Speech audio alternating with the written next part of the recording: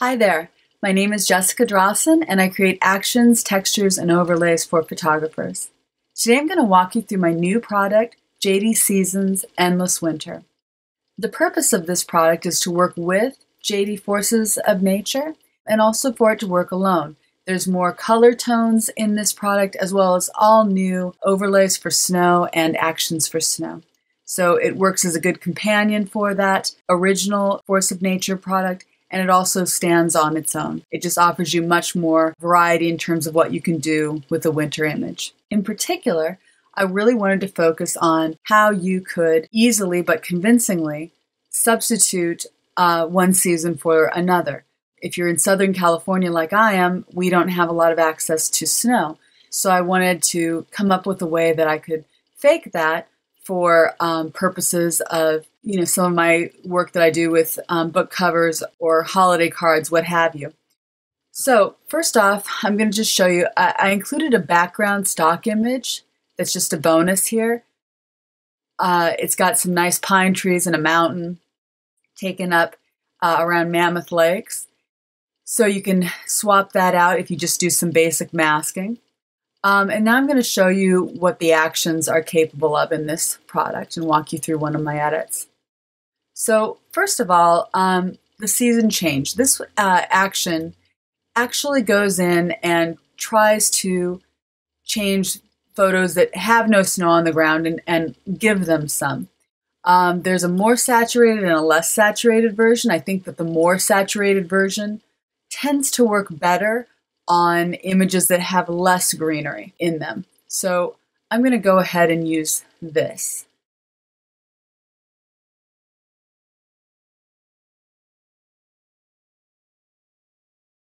And it's going to just take a little bit. Now, as you can see, it also desaturated my skin tones. So what I'm going to do now is I have two options. I can either open up this folder and I can go in and I can individually tweak some of these things with masks, or I can just do a universal edit, masking with a black brush here and basically keeping this at a fairly low opacity. I'm just going to do a couple of passes until it feels right for me. As you can see, I'm not getting really fussy with how I'm masking this.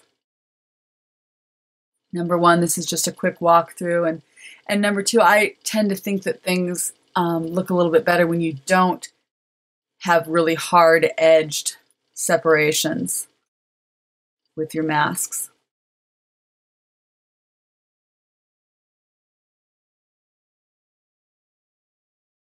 So in my opinion, I'm getting closer.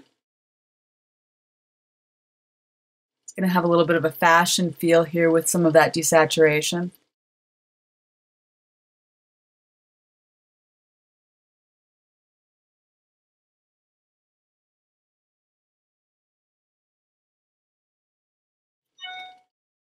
And I'm going to go in and just take out a little bit of the snow individually.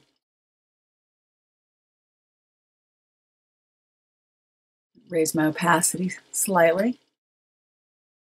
You can do with this as you want, but I want to take it off a little bit more of my skin tones.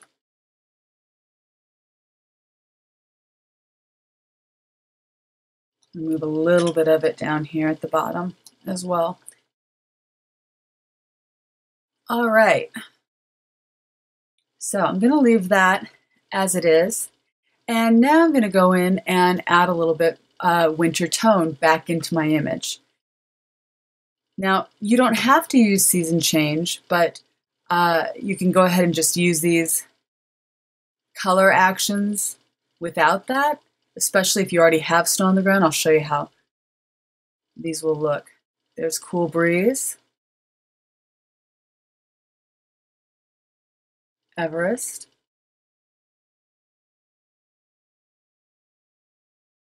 Frostbite. And now you see when I do have the season change, it actually looks quite different.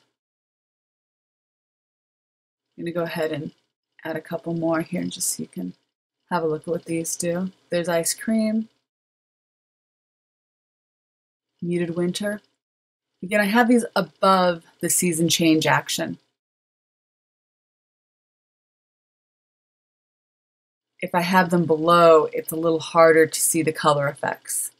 That's rich winter browns. There's warm winter. Winter blues. And lastly, winter night, which is going to darken things up quite a bit. Now I think for purposes of a demonstration, I'm going to go ahead and pick winter blues and perhaps maybe muted winter. I'm going to go in and just remove a little bit of the saturation. Oops, I need to make sure that I do that with a black brush. Remove a little of that saturation here.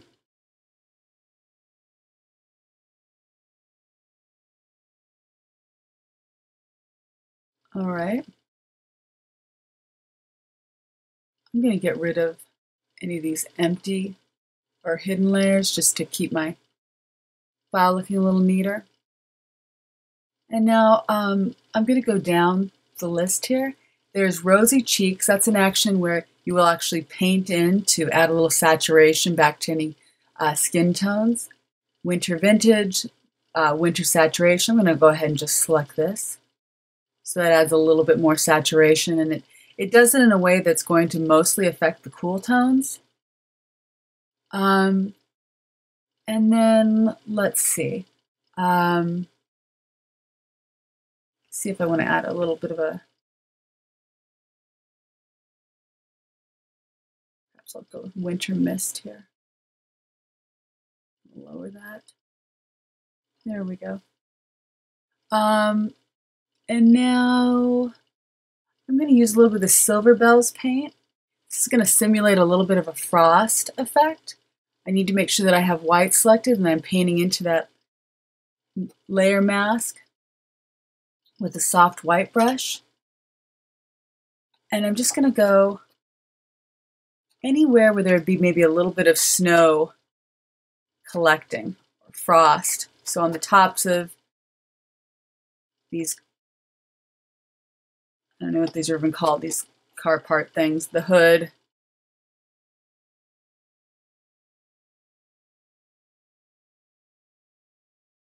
Base of the tires. This is just a nice, some of these are just nice, subtle little details that are going to help you add some realism to your image.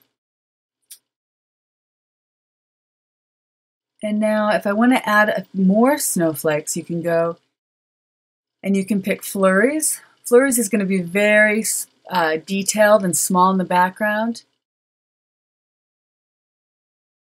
I'm going to go ahead and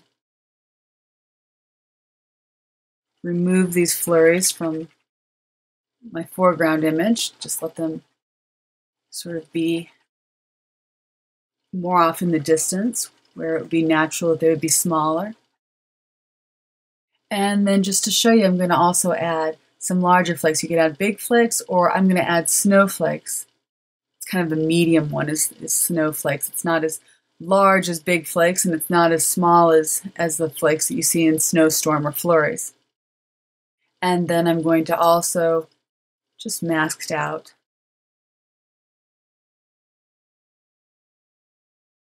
some of these.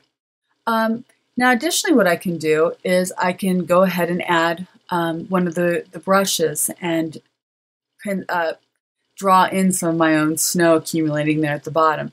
To do that, I'm just going to go up here to my brush window and I'm going to say load brushes, and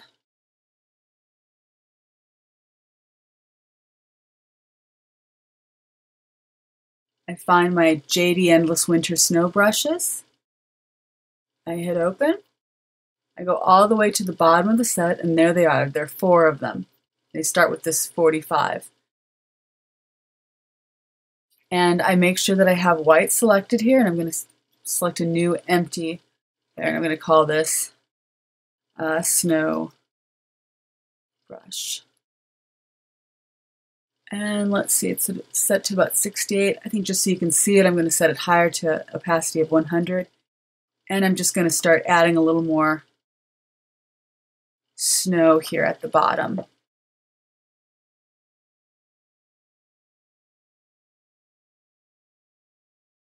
And now I'm going to use this snow brush. That was number 45. This is 134. I'm going to make it a little smaller.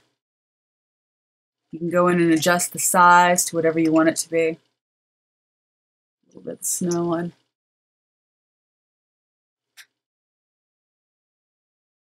Tires here.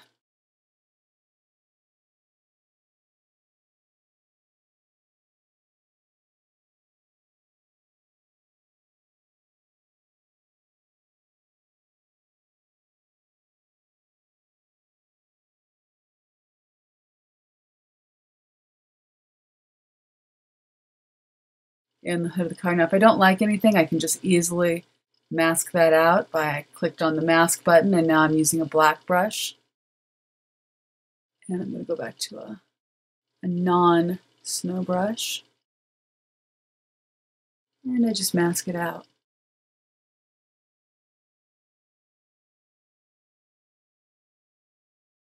Like kind of having, I don't like it to all be at 100%. I like to do a little bit of masking. I think it helps to add some realism. Kind of softens the effects. All right. Now I could play with this a little bit more and just keep tweaking it.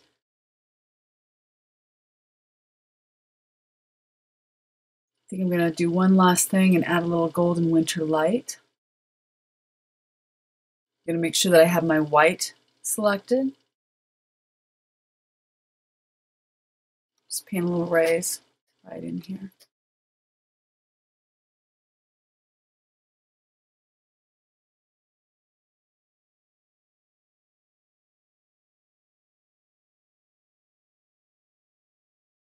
Move my winter saturation all the way up to the top.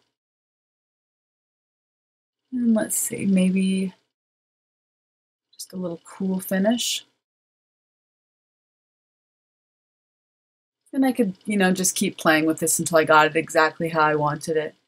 But in general, I think you get the idea of what's possible in here and how you can play with these actions to really customize and create the scene that you want to create. Hope you enjoy them. I hope you have a lot of fun and have a great time playing. Thank you so much for watching this video.